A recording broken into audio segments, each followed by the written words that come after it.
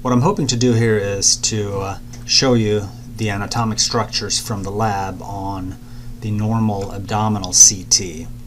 So here we have a contrast-enhanced CT scan of the abdomen and pelvis. You can see there's contrast in the vasculature, including the heart and in the in the aorta.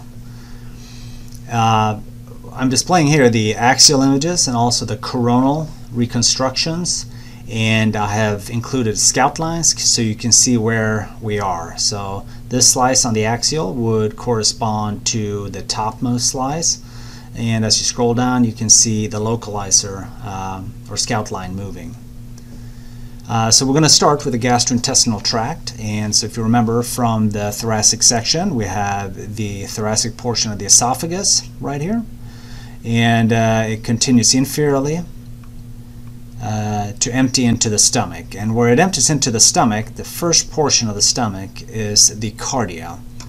And it's not really a well-defined area in the stomach by radiographs or by CT, but it's where the squamosal mucosa changes to columnar at the level of the Z-line. So it's the very beginning of the stomach here. The next portion that's up top is the fundus. So it's the very topmost kind of portion of the stomach. And you can see that well on the coronal reformats here, the topmost portion of the stomach. So this is the fundus.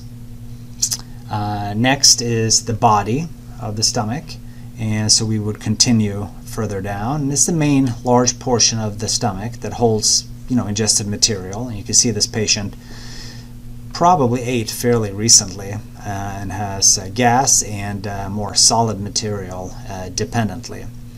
From there, it empties into the antrum of the pylorus, and that's this chamber right here, fairly well defined in this patient. Often you can't tell it that well apart from the body of the stomach, but this is the antrum of the pylorus. Ingested material should then pass through the pyloric channel into the first portion of the duodenum, or the duodenal bulb. And so here's the pyloric channel right here, and we'll take a look at that on the coronal, and you will see the pylorus, the antrum of it, and then the pyloric channel emptying into the duodenum. The duodenum has 4 portions. The first one is the horizontal portion. You can see that here. And then from there on, it should go inferiorly. The second portion, right here, second portion. And you kind of follow the ingested material centrally, outlined by the wall of the duodenum. From the second portion at the inferior aspect, it should now go horizontal back to the patient's left. In the third portion, and it crosses over the aorta here, between the aorta and the superior mesenteric artery. And this patient might have a little bit of a narrowing here, which is why the second portion of the duodenum and proximal third portion is distended. But anyway, it passes anterior to the abdominal aorta in a horizontal plane. And from here, it should go back up. Okay, so we'll follow this, and it can be a little difficult to tell it apart from the adjacent bowel, but I believe this is the fourth portion of the duodenum.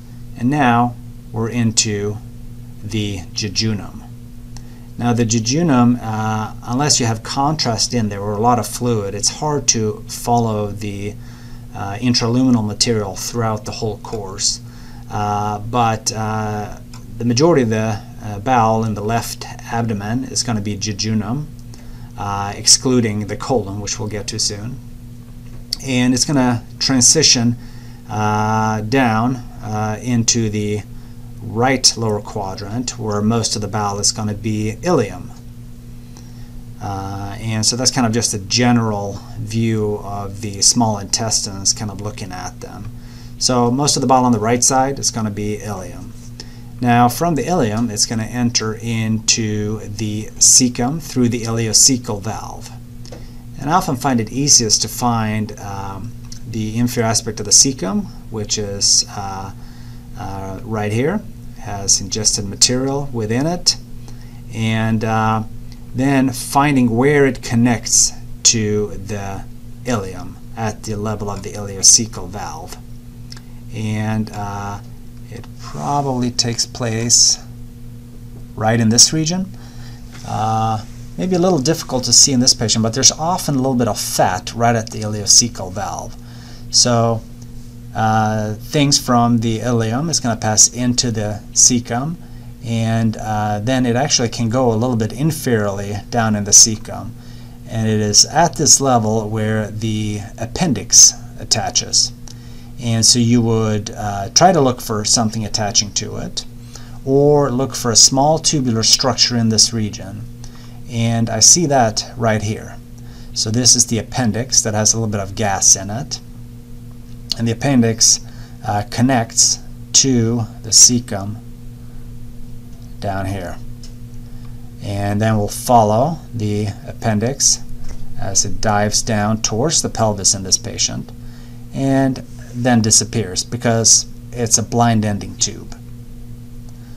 Ingested material that continues into the cecum is then moved superiorly and through the ascending colon, and we see the ascending colon here, the right side, and should come up close to the liver, at which point it turns more horizontal at the level of the hepatic flexure. Then at the hepatic flexure, it continues across in the way of the transverse colon, up to the region of the spleen at the splenic flexure. From here it should descend, go down in the descending colon,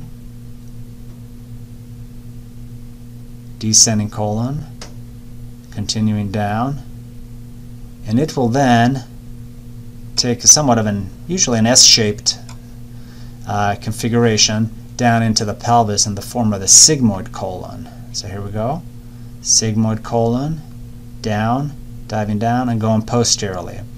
When it reaches the posterior margin or posterior part of the pelvis here and it becomes straight, it is now the rectum, and will continue down in the rectum all the way down to the anus. So that is the gastrointestinal tract. So next up is the hepatobiliary system and some of the venous structures.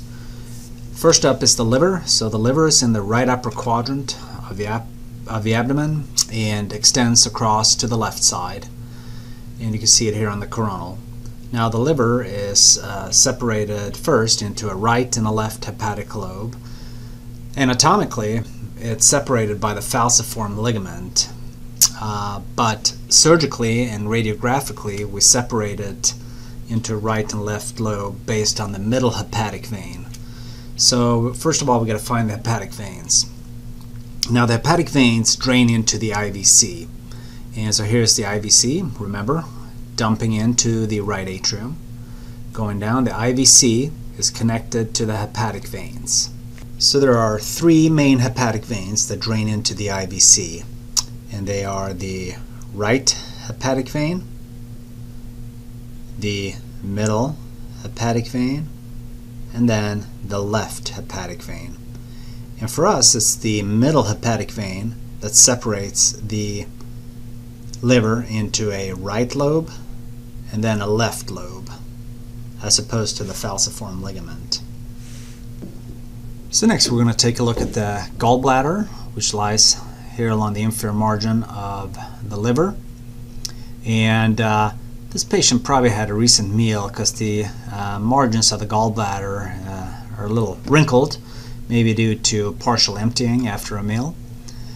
From the gallbladder, we go upward into the neck of the gallbladder, and it's then going to empty its content into the cystic duct.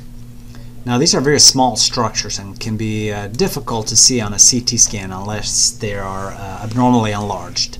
So here from the neck, we go up into the cystic duct, and from here we should go down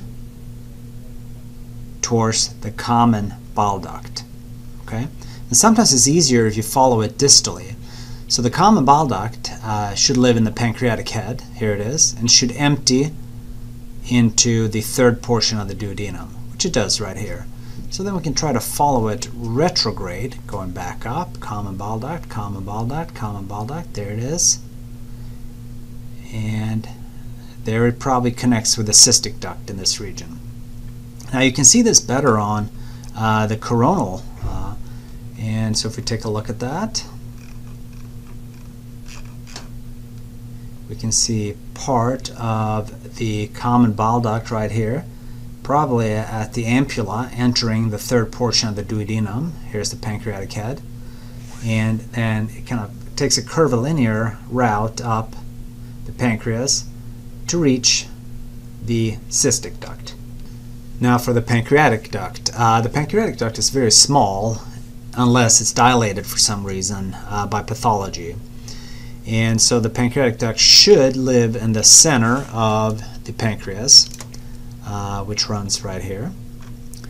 And I don't see it, but it should come across entering the common bile duct, most of it, and then which then enters into the third portion of the duodenum.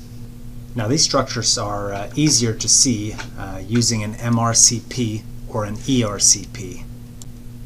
Now see how easy it is to see the pancreatic duct on this MRCP, which is a type of MRI sequence that highlights the fluid in the ductal system well. The IVC we saw already as it received the hepatic veins and entered into the right atrium. But the IVC, you know, comes from down in the inferior abdomen. And here it is, continuing down. And there's joined by the renal veins. And then right here, it's very small because it's probably being compressed by the third portion of the duodenum. Below that again, it's bigger. And then inferiorly, it's formed by the right and left common iliac veins. So next up are the retroperitoneal organs and the arterial structures. So first up are the kidneys. So we have two kidneys, a right and a left kidney. And we have the hilar region, which contains some fat, and then the vessels going in and out, and the collecting systems. And so you can see here on the coronal that the right kidney is usually located more inferiorly compared to the left one due to the presence of the liver. We can then try to identify the ureters, and they're often fairly easy to see as they're formed. So here is the left ureter. You see how small it is on the left side. On the right side, it's even smaller and harder to see. And so the renal collecting system is not dilated here. Here's the collecting system on the coronal, forming the ureter. And then the ureter, of course, is going to go inferiorly down the abdomen, into the pelvis, and into the urinary bladder. And so here we're going to follow it. I'll try to zoom in a little bit. And the left ureter does not have contrast in it yet. Makes it hard to see. Okay, but it's located along the anterior aspect of the psoas muscle, and continues down here along the medial aspect of it, and it's going to come around the external iliac artery there, and then it's going to dive down into the pelvis,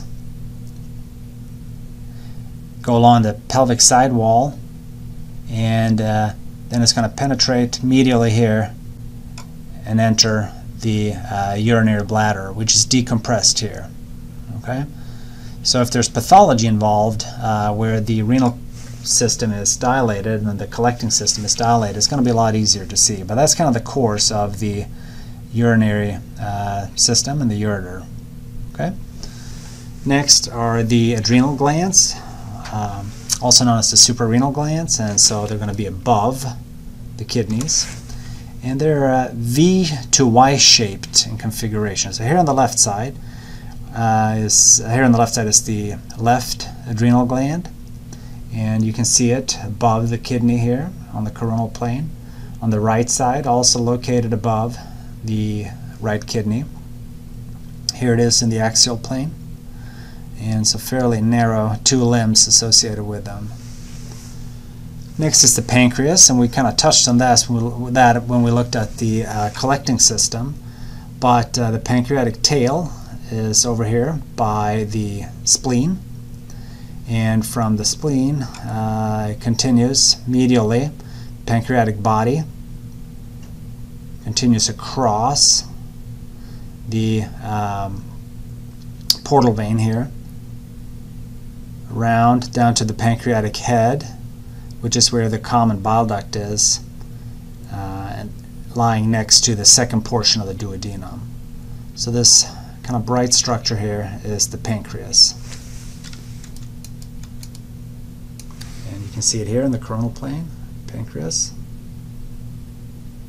coming across to the pancreatic head. We've already done the duodenum and the colon, so we're going to skip that, and we're going to move on to the vasculature. So we have the thoracic aorta in the lower chest, coming down, going through the hiatus here into the abdomen. And right as it does that, it gives off its first major branch that we're going to identify, which is the celiac artery.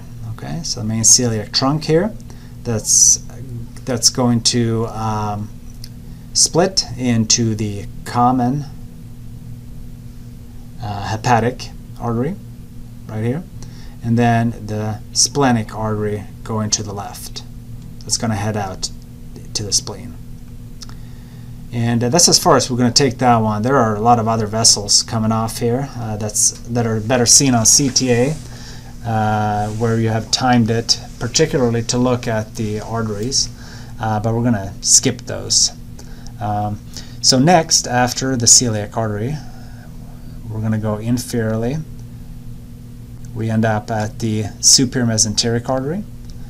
We're going to continue down the abdominal aorta, and we're going to get to the renal arteries, left and a right one. And then after that, at the same area, we can identify the renal veins, which we kind of touched on before.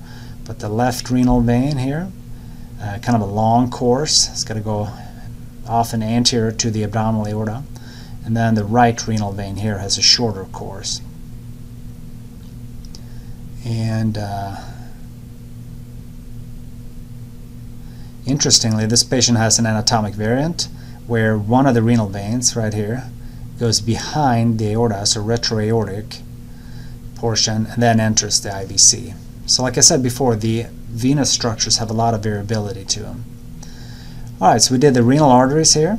Then we're going to continue down. And the next branch off is going to be the inferior mesenteric artery. And it's a small branch. So we continue down, and right there is where it comes out. There's the inferior mesenteric artery. It's going to head to the left, providing supply to the left part of the colon. And that is it for the retroperitoneum and the arterial structures.